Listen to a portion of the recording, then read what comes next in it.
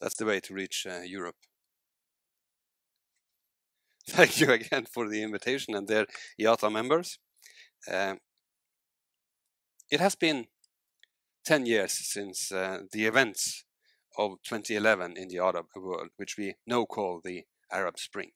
These events had consequences in the region. They also had consequences for international security.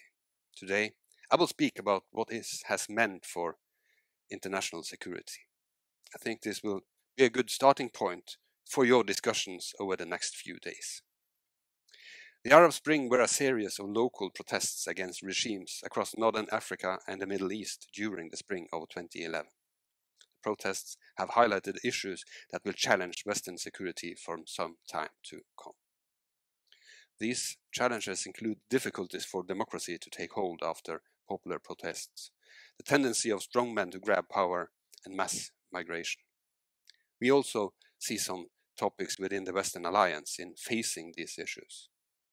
These topics include the responsibility to protect versus non-intervention, tensions within NATO, and burden sharing between the US and European allies. Towards the conclusion, I will visit NATO's response to deal with the fallout of the Arab Spring and its aftermath, including Norway's contributions. In most Arab countries, protests were followed by governments striking down protests, continued unrest, or war. In Egypt, we saw a brief surge of democracy from 2011 to 2013, followed by a coup by the armed forces, which still hold power. In Bahrain, the government was swift to put down the protests, assisted by neighboring states, which did not want further spread of the protests. In Yemen, leadership was deposed, but the country has since been ravaged by war. In both Libya and Syria, protests led to bloody civil wars that are still ongoing. Tunisia is the only country where democracy has taken hold, most likely because the country had a moderate form of dictatorship. It is interesting that Iraq saw less popular protests, possibly because it's already had a form of democracy. This all suggests that a democracy seldom develops and thrives on its own. It takes time and support for it to put down roots. In the absence of democracy, we have seen strongmen grabbing power. In Bahrain, Egypt, and Saudi Arabia, rulers have promised stability in return for people giving up their civil rights. In countries with weak democratic traditions and surrounded by conflict, this can have considerable appeal. In Syria, Assad had kept his grip on the population through 10 years of conflict, portraying himself as the protector against violent extremism. An additional challenge is that the most important effort to promote stability in Syria is the Astana process, led by President Vladimir Putin of Russia. It is unlikely that peace talks led by an autocratic leader will address the root causes of the conflict in Syria, including the need to guarantee human rights and democracy.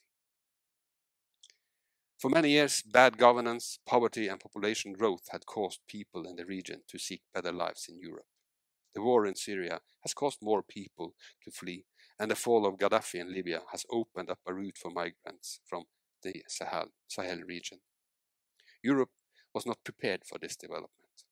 Especially frontline states like Greece and Italy had problems with a huge number of arriving migrants, leading to the end of the so-called Dublin Agreement. This is not a security crisis. However, this mass migration towards Europe caused huge problems among EU members, which for the most part also are NATO members. For NATO and for Norway, this has several consequences, including the need to consider the responsibility to protect against the costs of doing so. In 2011, NATO led an air campaign aimed at protecting Libyan protesters against their leader, Muammar al-Gaddafi. The operation was successful in preventing civilians from being attacked and contributed to the fall of Gaddafi. However, as we know, this did not lead to national unity in Libya. While the air campaign succeeded in protecting the population, NATO member states has reflected on the complexity of engaging in such situations. One result of our experience from Libya has been reduced will among allies to consider new interventions to save people from dangerous rulers. These were the challenges. Now let us look at the strategies to contain these challenges. After more than 70 years, NATO remains the main forum for Euro-Atlantic security policy deliberation. This is because the alliance has been successful in adapting to changes in the security environment. NATO will continue to succeed in this regard in the future. Neither the cause nor the consequences of the current unrest are military in nature. The main responsibility for addressing the causes rests with the affected countries.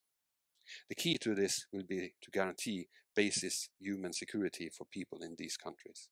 Access to food, health and education will be necessary. However, that will not be enough. People must also have freedom of speech, religious freedom, and they must be able to vote in free and fair elections. Only the countries themselves can do this, with the assistance of the United Nations and development organizations. Still, there are valuable roles for NATO to fill, and NATO fills them. Through the Mediterranean Dialogue and the Istanbul Cooperation Initiative, NATO has regular contact with most of the affected countries. Through practical cooperation, we work to improve democratic control over their security forces and to increase their effectiveness. NATO has established a so-called Hub for the South in Naples. The hub increases our situational awareness in the Middle East and in Northern Africa. This prevents allied policymakers with an up-to-date and coherent picture. This way, NATO will be better placed to make good decisions. The alliance is also involved in Iraq through NATO's military mission in Iraq, NMI, reflecting Iraq's status as a NATO partner nation. I would like to stress that this is an advisory mission. NATO will not replace the US-led Operation Inherent Resolve in operations against ISIL. Norway contributes to such measures, politically and financially, through trust fund contributions. We will also provide personnel to NATO's military efforts in Iraq. For us, this is an investment in our own security. NATO is only as strong as its members makes it. Even though the challenges from the Arab Spring takes place a long way from Norway, we contribute to NATO's response. This is because Norway needs all members to find the alliance relevant to their security needs, so that they keep investing in it. This will ensure that NATO maintains the credibility required to support our security priorities in the High North.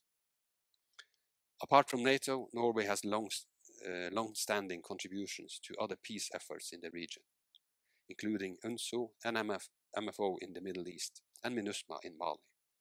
In Operation Inherent Resolve in Iraq, Norwegian Army and Special Forces personnel have contributed to the defeat of ISIL since 2014.